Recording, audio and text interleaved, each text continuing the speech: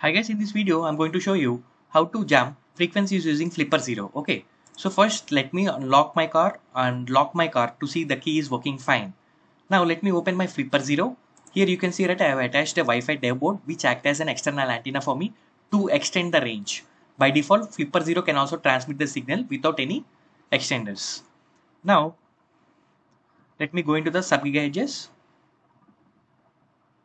Okay, and now let me go to the save and we need to go into the jamming folder, and all these files should be downloaded from the GitHub. I also attach the GitHub repository, and I am going to select 433.92 megahertz, which is my car key frequency, and let me click on send.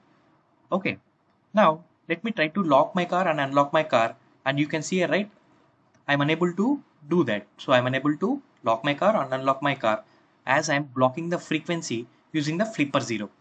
Okay, this is clearly for educational purpose. Do not try this on the public. Thank you guys. Thank you so much.